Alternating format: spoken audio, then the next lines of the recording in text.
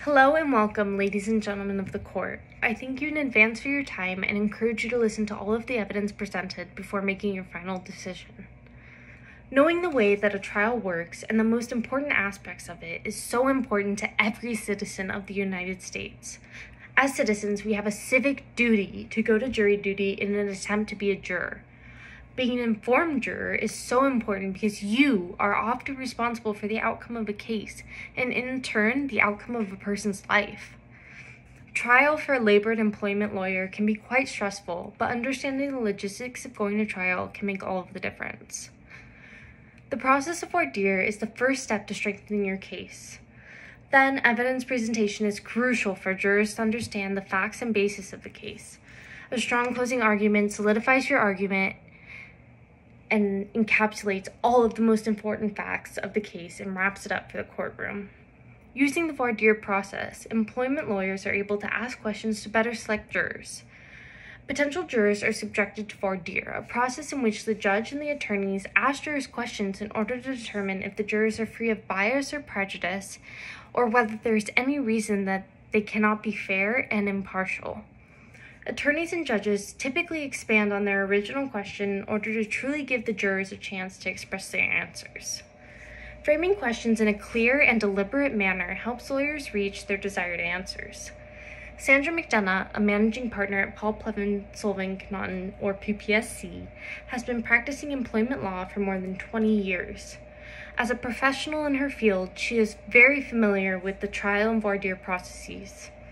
Ms. McDonough claims that it is very important to pick jurors that will support your case and the evidence presented. Employee-friendly jurors often show bias and are not helpful when selecting jurors. In order to try and identify potentially biased jurors, Ms. McDonough typically asks prospective jurors the following. Have any of you ever been fired from your job? As people can be fired for a multitude of reasons, she expands on her initial questions once jurors answer in order to truly reduce potential bias. Once the jurors have been selected, the presentation of evidence in the actual case can begin. Presenting evidence in a cohesive manner and utilizing interesting and demonstrative visuals helps make the case more effective. The proper demonstration of evidence can help make your case even more powerful. According to the California courts, evidence comes in two forms. The first, people or witness testimony, and the second, things or exhibits such as photographs, records, or other documents. It is very important to ensure that the evidence is related to the case that is being presented. For example, Ms. McDonough states that it is necessary to present evidence that shows that the employer treated the employee fairly. Perceived unfair treatment often results in an unfavorable judgment for a case, even if the employee was treated fairly. The openings for bias and miscommunication in court are abundant, and if evidence is presented in an unorganized manner, it can greatly affect the case. Interesting and informative demonstratives can also be a key case aid when presenting evidence to the jury. Ms. McDonough often utilizes demonstrative evidence to help recreate witness testimony and make information easier to comprehend. Edgar M. Elliott IV, a partner at Christian & Small, defines demonstrative evidence as exhibits that are used to illustrate or clarify oral testimony or recreate a tangible thing, occurrence, event, or experiment.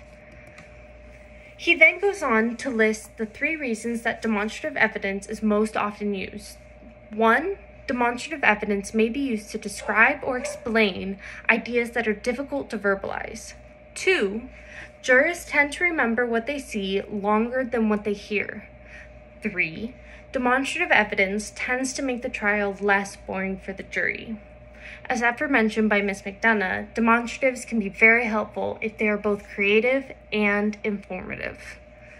Factual, relevant, and interesting presentation of evidence is very effective for a case and allows the attorney to present a strong and compelling closing argument. A powerful closing argument solidifies your case and the evidence presented. While there are many different styles of closing arguments, many attorneys follow the same basic rules. In an article published in Massachusetts Weekly, F. Dennis Taylor IV and Daniel I. Small list the 5 basic rules for closing arguments. These rules include 1. Don't misstate the evidence. 2. Don't express personal opinion. 3. Don't make inflammatory appeals such as towards jurors' passions or prejudices.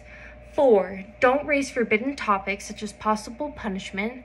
And 5. There are special limits for prosecutors, making it so that they cannot intervene in closing arguments. Following these 5 rules provides the jury with a comprehensive summary of the case and the evidence presented. This overview allows jurors to make an informed decision regarding the case. Recognizing the downfalls of a closing argument is also important as an attorney. In the publication, The Do's and Don'ts of Closing Arguments, Mark B. Wilson acknowledges several don'ts when presenting your closing. Among these, he says, don't attack opposing counsel for the jurors, overstate or fabricate evidence, or get personal. Ms. McDonough agrees with Wilson that it is vital not to attack the opposing counsel or make false claims saying that the prosecution may have lied. In addition, in labor and employment cases, Ms. McDonough ensures that the jury is informed that they are looking for wrongful termination in these cases. Further, Ms. McDonough advises them that their decision may not be the final decision established by the court. By following the do's and don'ts of closing arguments, one is able to strongly conclude their case. Understanding and employing one's knowledge of trial logistics can help your case in countless ways.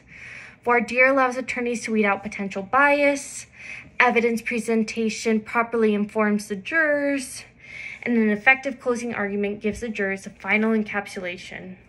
As a United States citizen, being aware of the most important elements of the trial is a necessary part of being informed and fulfilling your civic duty. Thank you so much for your time, ladies and gentlemen of the court.